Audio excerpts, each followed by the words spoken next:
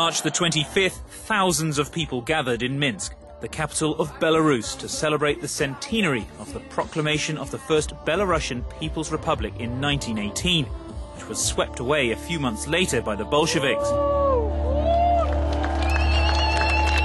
A commemoration never officially recognized by the regime of Belarusian President Alexander Lukashenko. For many, March the 25th, so-called Freedom Day, is the true symbol of Belarusian identity. Just like the former white and red flag replaced by Lukashenko in 1995. It was banned for years, but authorized that day in the perimeter of the celebrations. I hope it will be a start of maybe our new freedom. Because Belarusians are not free in Belarus. The event has attracted thousands of people today on the square, but for others who tried to rally in another part of town earlier this morning, things did not run so smoothly. An hour before the start of the authorized celebrations, another event, banned by the authorities, was short-lived.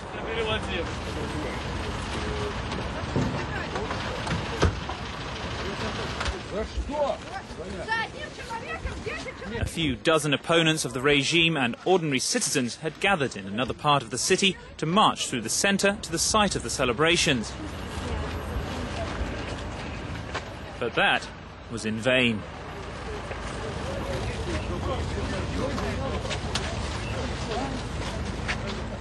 People have been trying to stage a rally before the official BNR celebrations, but they're being arrested one after the other. Dozens of people were arrested in Minsk and across the country.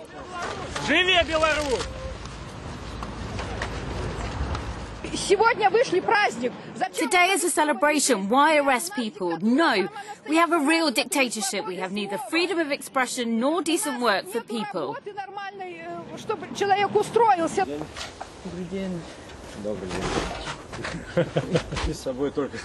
It's a discontent which the famous opponent and ex-presidential candidate in 2010, Nikolai Statkovich, wants to answer. We had met him a few days earlier with his wife, Marina. The couple had not left their home for several days to avoid a possible arrest before the March the 25th events. They're under constant surveillance.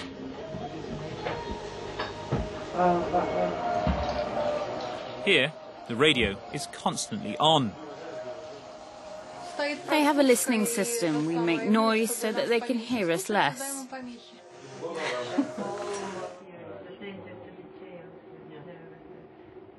Nikolai was arrested during a severe crackdown on massive protests against Lukashenko's re-election in 2010. His release, along with several other political prisoners in 2015, led to the lifting of most of the European sanctions against Belarus. But the repression has not stopped, according to the opponent, who says he spent a total of 8 years of his life in prison. This is not a free country. People have no influence on power. There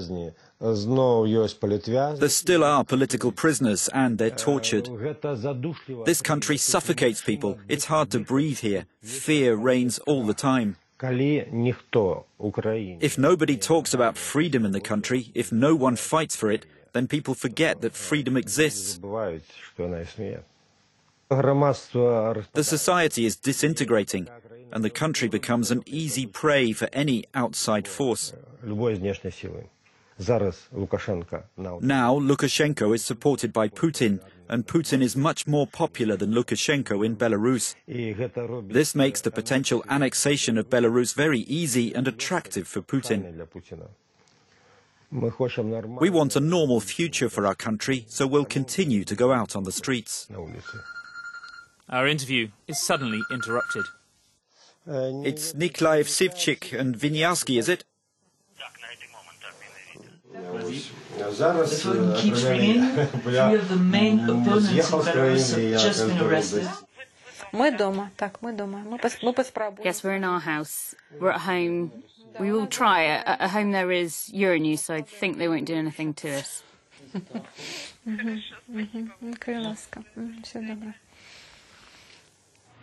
But Statkovich was arrested 4 days later in front of his home as he was attempting to join the banned rally and march before the BNR celebrations.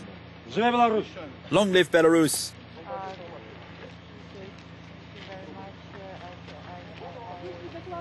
Most of those who were arrested that day were released the same evening.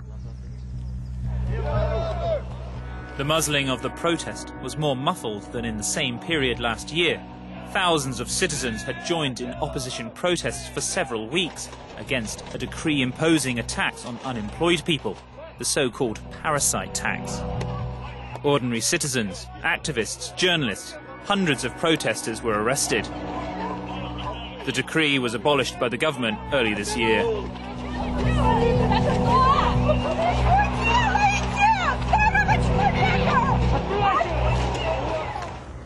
We have an appointment at the premises of the only independent union in the country.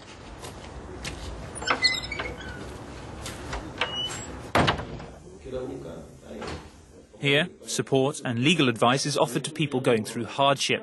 Vladimir and Dmitry became activists after being targeted by the parasite tax last year. Vladimir had demonstrated in 2017 for the first time in his life.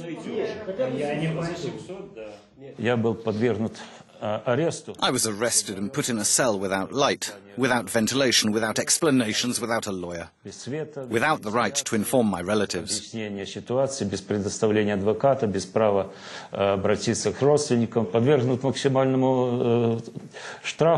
I received a maximum fine of €350, which weighed heavily on my family budget. And so, branded as an opponent, it's become even more difficult to find work.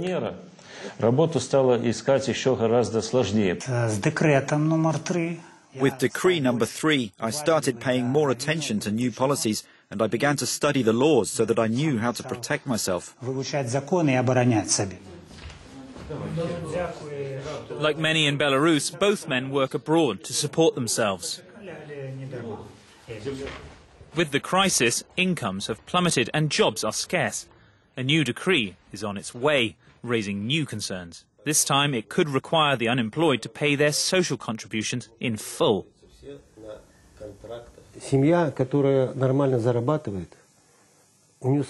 A family who earns enough money has other thoughts in mind and thinks freely. And authoritarian power does not need people who think freely.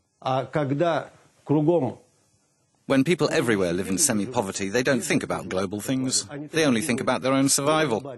This is the difference between a democracy and an authoritarian regime.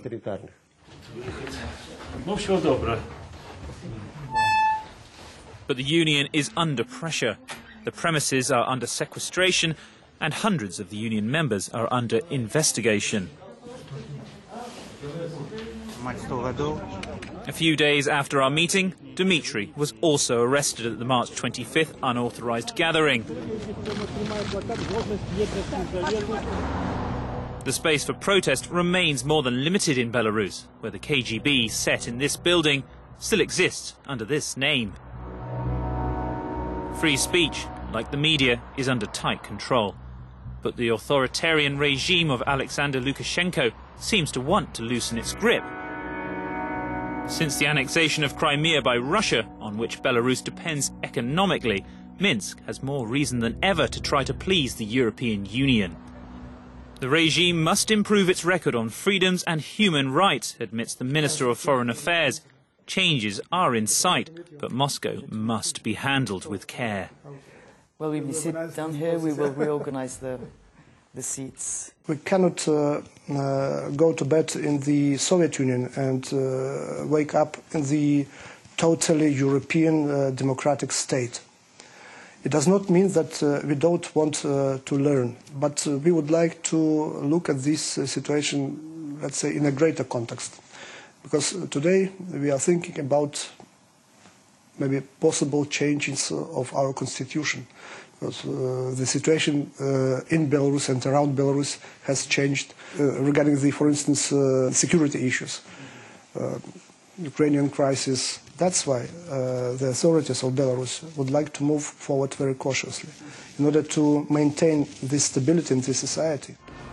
It's a slow pace, which part of the country's youth is tired of. Ksenia often comes here to the Minsk subway just to make ends meet.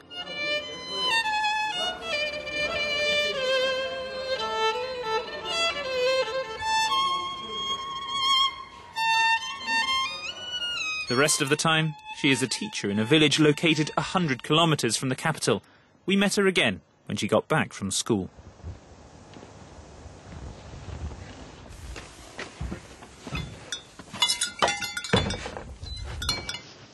Her €200 monthly salary barely allows her to live.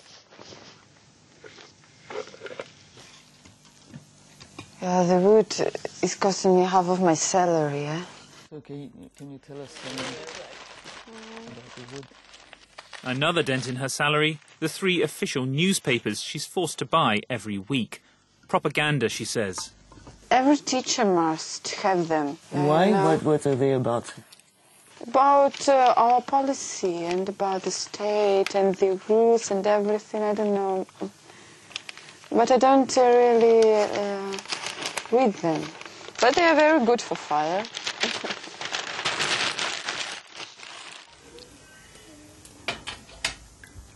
The hardest part, says Ksenia, is the ideological pressure at school. Everybody is afraid of something, you know? Mm-hmm. Every teacher is just afraid of the director is afraid of the high people, I don't know. And this atmosphere of, I don't know, it's not freedom. Maybe for an old person who has lived his whole life in the Soviet Union, it's very good. Maybe, I don't know. But for young people, it's deadly. It's dead. No progress, no independence, no future, and a lot of police, everywhere police.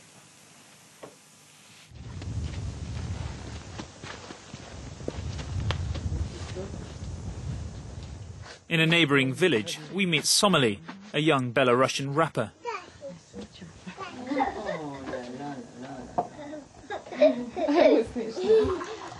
With the money he earned abroad, he bought this house. He set up his recording studio here. The musician is one of those who last year had received the so-called letter of happiness, summoning him to pay the parasite tax targeting the unemployed. That inspired him to write a song. In his video, he burns the letter of the tax department and claims his thirst for freedom.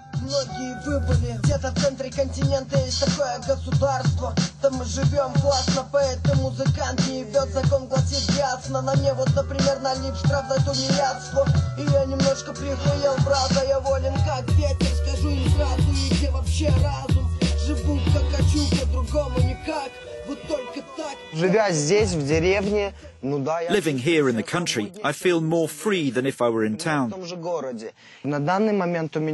For now, I have no problem with the authorities. I'm talking about everything I want. I say everything I think. But maybe I don't have any problems because they haven't listened to me yet.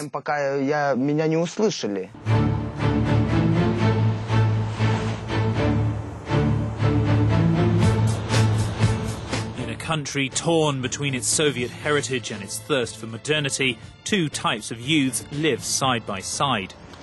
We attend the annual regional forum of the Republican Youth Union of Belarus, or BRSM, the main youth organization of the country. A descendant of the Komsomol movement, the communist youth organization of the former USSR, it is financed by the state. Артем Езепенко, активист Минской городской организации Союза молодежи. Artyom commands the Brigade for Security and Order of the BRSM in Minsk, which sometimes lends a hand to the police. At his side, 21-year-old Yegor. He heads the youth chamber at the Minsk City Council of Deputies.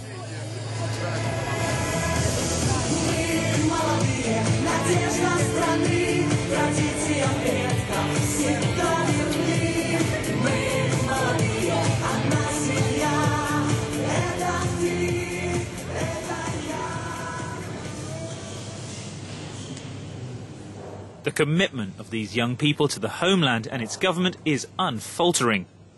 My most important value is the love for my homeland. Patriotism, the patriotic sentiment. This is taught to us from childhood at school.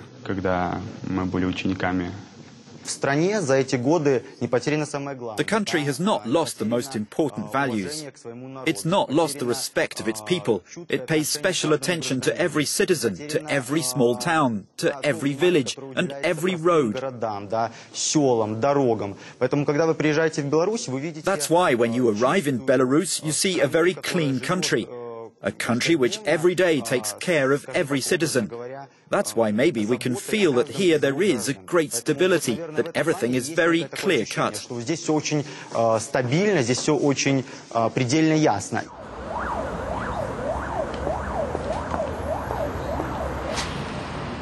It's another type of national identity Pavel Belarus wants to promote. He opened this shop 3 years ago. Everything here bears the white and red colours of the old flag. We have games in Belarusian, literature for children and adults in Belarusian, including that of our Nobel Prize winner, Svetlana Alexievich. There are souvenirs, gifts, music. We represent Belarus as it is and as it should be.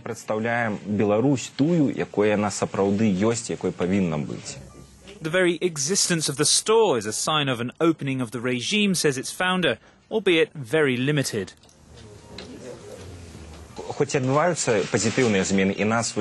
Even if there are positive changes and no one arrests us because of this shop, if I leave here and go somewhere with a red and white flag, the police will come to meet me, and I will definitely have problems. The power has two hands. One allows, the other forbids. One caresses, and the other beats. And we're in between these two hands, trying to avoid falling in one hand or the other. Pavel was also the main organiser of the festivities scheduled for the 25th of March. We're going to get some flyers. Let's go.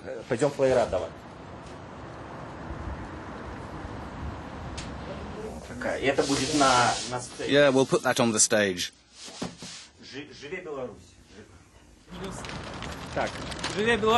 Long live Belarus.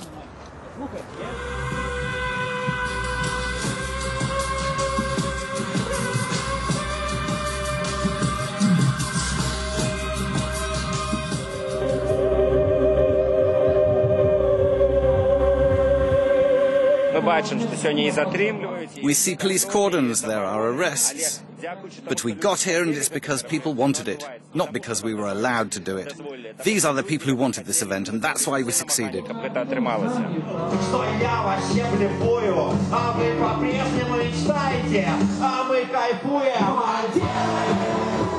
But reality quickly took over. We learned that after the concert, a few dozen of those who had lingered in the streets with their flags were arrested by the police. But Pavel's enthusiasm has been shared widely, if only for a few hours.